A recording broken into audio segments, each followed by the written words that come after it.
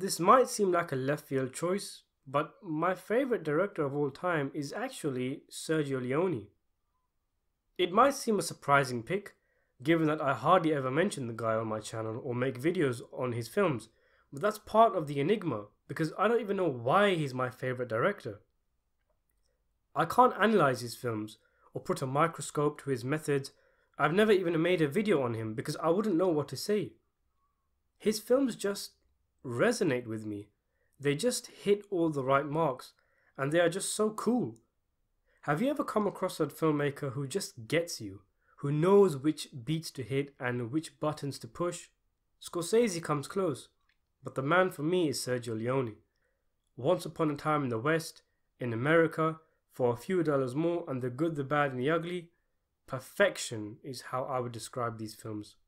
Improvements are impossible, enhancements inconceivable, because they are quite simply without flaw and reach the stratosphere, the highest peak, the very best of what filmmaking is capable of. And then there's obviously also the excellent A Fistful of Dollars and A Fistful of Dynamite. The Good, the Bad and the Ugly was my first real gateway into cinema. I know I said Aliens was my first proper mature film I had seen, but later when my mum recommended to me this cowboy movie that was on TV, it showed me just what films are capable of, just how good they can get, just how they can enthrall you, move you, tease you and tense you, all through simply a collection of sounds and images. Leone's works were perfectly complemented by the film composer Ennio Morricone, second to none in my opinion, whose mesmerizing catalogue of film music really bested his work with Leone.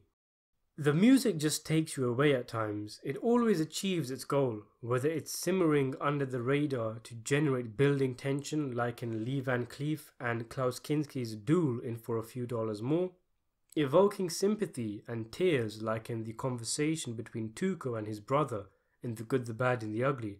What a scene, by the way, so much raw emotion packed into 3 minutes. Or whether Morricone is quite simply delivering an epic smackdown over our ears, of which there are plenty of examples. Leone and Morricone are one of the best partnerships ever to grace the movie world.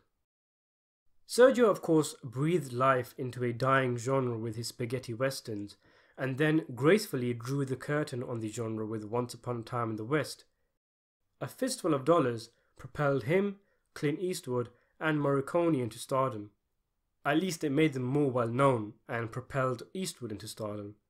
An unofficial remake of Kurosawa's Yojimbo, Fistful is a little rough around the edges, but the quality is on display for all to see, and Leone's remarkable talent, which he would immediately perfect with his next film.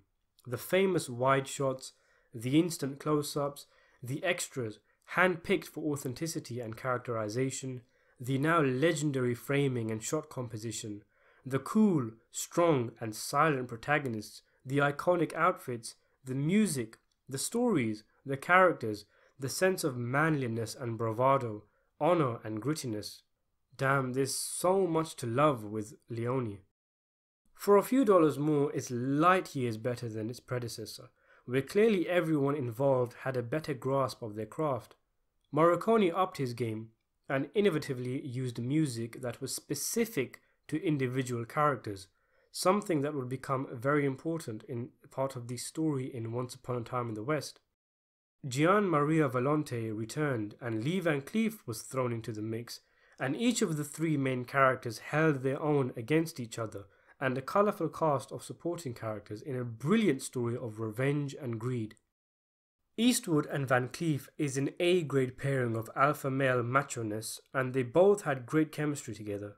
Having the main character in a western be a bounty hunter motivated solely by greed was unheard of for American audiences, and so was the hyper-stylized violence and sadistic bad guys. The Good, the Bad and the Ugly was the culmination of the so-called Dollars trilogy or Man with No Name trilogy, and it is an epic in every sense of the word, and one that I've usually said is my favourite film of all time, although this can flip-flop with a number of Leone pictures. The score became synonymous with westerns as a whole, and the three-way duel which acts as the climax remains one of the most tense scenes in cinematic history. Eli Wallace's Tuco is the heart of the film, a bumbling, conniving bum who is shown to be quite a complex character eventually. The budget for this one was much bigger, and is clear in the film's scope. But in spite of the film's big moments, it's the small ones that stay with you. Eastwood comforting a dying soldier, Tuco's confrontation with his brother, things like that really added to the film and gave it more heart. I heard that Leone wanted Charles Bronson or Henry Fonda for the lead in A Fistful of Dollars, but both turned it down. And subsequently, they turned down the next two movies. But by the time Leone began working on Once Upon a Time in the West, he was so popular they both agreed to be in it, and Leone utilized this by making Henry Fonda, one of America's most beloved actors, into a sadistic child murderer. I did a video on Fonda's character in the film, if you're interested, called Frank, Death of the Gunslinger. But he's just one of the few detailed and highly complex characters in this slow, delicate opera whose lengthy silence is sparingly shattered by lightning-fast violence. Leone doubles down on his trademarks in order to present this love letter to the West. Who can forget the close-up of Bronson's tear-speckled eyes in the climatic duel? It's a gorgeous picture, visual poetry. Leone directed a few scenes of the uneven but entertaining slapstick My Name is Nobody, and then made a picture called Fistful of Dynamite that he signed on to only reluctantly, as there had been behind-the-scenes issues and he didn't want to make the film anyway. This is considered something of a misfire for Leone, and though it's true, it doesn't reach the heights of the films around it, and has some bizarre scenes, it is still a great picture, featuring Rod Steiger doing his best Tuco impression, and an Irish James Coburn with a twinkle in his eye. It's a political western, focused on the Mexican Revolution. There are a few shortcomings, such as the messy pacing, but this film boasts some brilliant set pieces and shows that even when Leone wasn't interested, his creative spark was always flicked on, the on switch. Leone's final film, his sprawling gangster epic Once Upon a Time in America, is a crime film that I feel is in contention to being the best gangster movie of all time. For sure, it's a toss-up between Coppola's film, Scorsese's Goodfellas, and this. Goodfellas had not been made yet, so America's main encounter with the mob world was Coppola's movies, highly romanticized worlds where the criminals had ethics and codes. Leone's pet project, which had been something he apparently wanted to make since the early 60s, had its protagonists be extremely vile people, killers, traitors and rapists. The main character, played by Robert De Niro, commits some horrific acts throughout the film, and the film is made all the more poignant and powerful by having the character reach his old age and revisit the place and people whom he subjected a lot of his cruel acts onto. A bit like Scorsese's upcoming The Irishman, really. Once Upon a Time in America is a crime saga spanning decades and flip-flops between time periods, showing the heyday of De Niro's gang, the joyous times in their youth when they all met, and during the senior years, after which rifts and deaths in the relationships made things go sour. Despite the extreme violence, I found the film very moving, especially through its themes of nostalgia, regret, friendship, love, redemption, and self-examination.